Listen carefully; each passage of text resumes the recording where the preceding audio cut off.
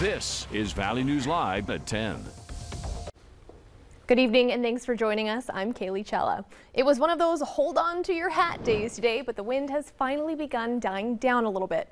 Let's toss things over to Chief Meteorologist Hutch Johnson right away to find out just how long this windy weather will last. Hutch? Kaylee, thanks so much. It's not as gusty as it was earlier, and it's not as white as it was earlier either. Their tower cam time lapse this morning around that 8 o'clock time frame as the ground was coated with wet and fluffy flakes, about a ½ inch worth in Grand Forks. Then the wind blew and blew and blew. And it's been a cold and blustery day across the area. Here is a look at those peak wind gusts that kissed 60 miles per hour in the Cooperstown area. 47-mile-per-hour gusts today in Carrington and Grand Forks.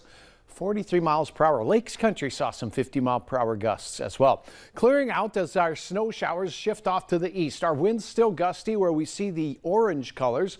We're upwards of 35 to 40 miles per hour.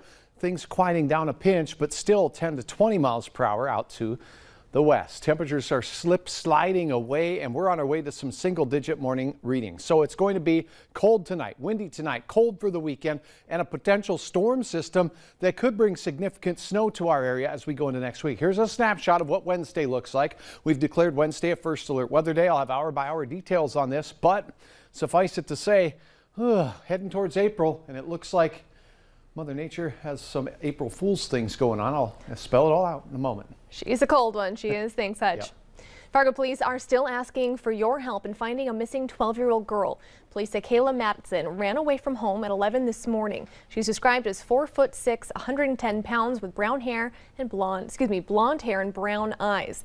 Kayla was last seen wearing a black and gray Columbia sweatshirt. And if you see her, you are asked to call Fargo police.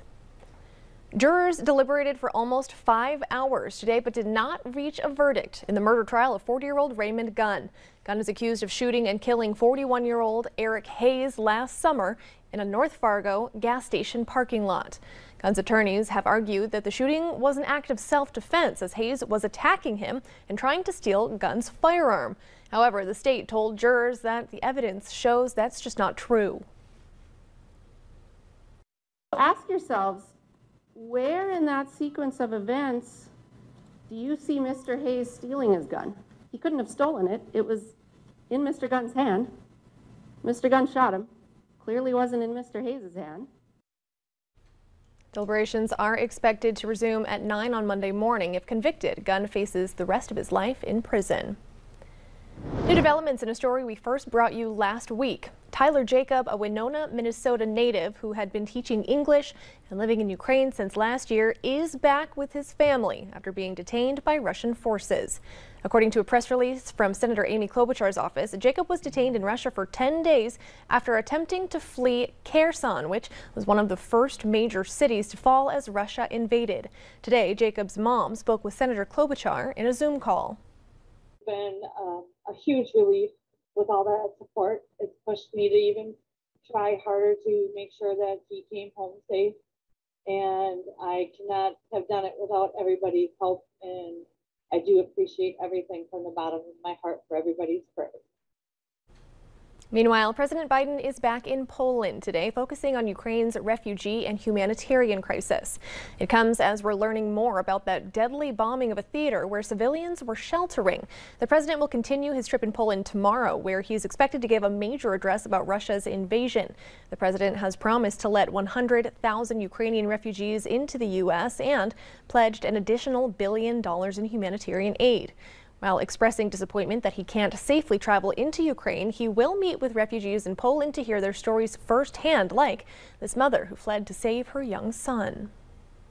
He asked me, "Mama, will I see my birthday in August or no? Will I be alive?" And I didn't know what to say to him.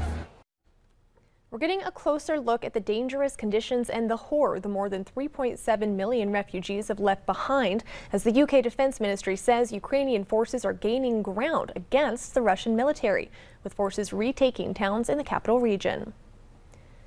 Every year, the Theodore Roosevelt Medora Foundation hires more than 300 summer workers from all over the world. And now, two friends who met there years ago are connecting in Poland to get needed supplies to Ukraine. Since 2008, Yarema Slonevsky has been leaving his home in Ukraine to spend the summer working in Medora. Among the friends he met there is Jason Maston, who's currently living in Poland. When the war in Ukraine broke out, he immediately reached out to Slonevsky to find out what his friend needed. Everybody's the same. We all love each other. We all care about each other. You know, you got individuals coming over there, they only know a few words of English, and you have Americans helping them out. Metzen is planning to take another load of supplies to the border next week, and if you'd like to help him, he set up a PayPal account. We've got a link to it on our website, valleynewslive.com. Polk County officials are offering a reward for information relating to a suspected arson. The fire happened at 32434 320th Street Southwest in Climax, Minnesota, and authorities are offering up to $5,000 for information that leads to the arrest and conviction of those involved. You can call the Arson Reward Hotline or the Polk County Sheriff's Department at the numbers on your screen. It's Drug and Alcohol Fact Week, and a report from the Moorhead Police Department is painting a grim picture. Valley News Team's Aaron Walling joins us live in studio to break down the numbers. Aaron? Well, thanks, Kaylee. This graph here shows the overdoses in the city from 2017 to 2020. There has been a small increase in overdoses, but that number skyrocketed in 2021 with 55 non-fatal cases alone, and an additional 8 overdoses that were fatal. You don't know what you're going to get. Unfortunately, with these drugs, they're extremely addictive, and the people want that hit of that medication that's not dosed appropriately. In 2017, the leading cause of death in Americans under the age of 50 was by overdose. Moorhead PD says it has seen also an influx in overdoses in the area from 2021 to now, and those are the ones that just have been reported. Kaylee? Thanks, Aaron. I know the Lotus Center in Moorhead is a good resource for those who are struggling with addiction. New tonight at 10, state regulators are considering suspending Hennepin County Sheriff David Hutchinson in light of a drunken driving conviction. The Star Tribune reported today that the Minnesota Board of Peace Officer Standards and Training began an investigation shortly after Hutchinson crashed his county-owned SUV near Alexandria on December 8th. He pleaded guilty to 4th-degree misdemeanor drunken driving later that month, and the board is reviewing whether Hutchinson's law enforcement license should be suspended. It comes as yesterday the Minneapolis City Council voted to approve a new city police contract. The contract is for the years 2020 through 2022, and it provides retention and signing bonuses of up to $7,000, as well as retroactive pay raises of 1.5, and 2.5%. But City Council members who voted no are angry. I do not want to vote for a contract like this that will essentially put more blood on every one of our hands because we failed to do anything to rein in one of the most dysfunctional police departments in the country. Supporters of the contract say not having disciplinary language in it gives the city more flexibility, and that in 2020 and 2021, disciplinary cases have soared. 72 officers were disciplined in that time. That's more disciplinary action than the previous 5 years combined. The city is down 300 officers since George Floyd's murder. Minneapolis public school students could return to class Monday after a tentative deal was reached between the district and unions.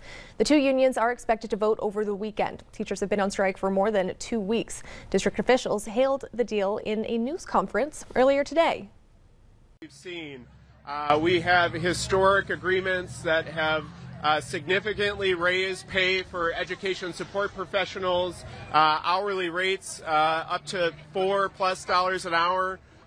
He continued discussing the win, outlining new agreements around job protections and seniority and placement rights for associate educators and educators of color.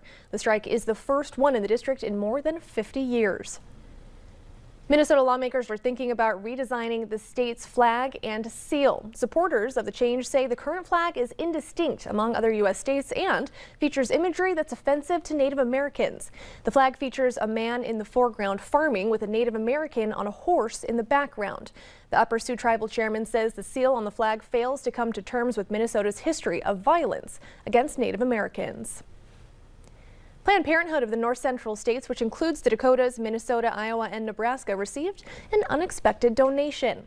The company was gifted $20 million from billionaire philanthropist Mackenzie Scott. It's the largest donation in the organization's history. Scott is the former wife of Amazon founder and CEO Jeff Bezos. She revealed that she has donated nearly $4 billion to 465 nonprofits, including $275 million to Planned Parenthood Federation of America. The number of active flu cases is on the rise across much of the United States, with the CDC reporting flu-related hospital admissions increased over each of the last 7 weeks. After nearly non-existent levels last year as more people wore masks to avoid catching COVID, many health leaders feared that this flu season would be rough. However, the CDC says this season has been more mild than any of the 4 most recent seasons before the pandemic. An equipment failure is being blamed for causing an almost 15,000-gallon crude oil spill south of Tioga. The spill was reported by North Dakota Oil and Gas. XTO Energy says the spill was contained on site and all the oil has been recovered. A state inspector has been assigned to monitor the cleanup. Still to come, the surprising thing one Minnesota vet found in the stomach of a bald eagle. Plus, in weather, we had a beautiful setting sun after a very windy day. Look at them clouds chugging along through the colorful skies over the area. Snowfall totals this season could be amended. Next week, we'll have details on a winter weather system heading our way. Coming up, weather's next.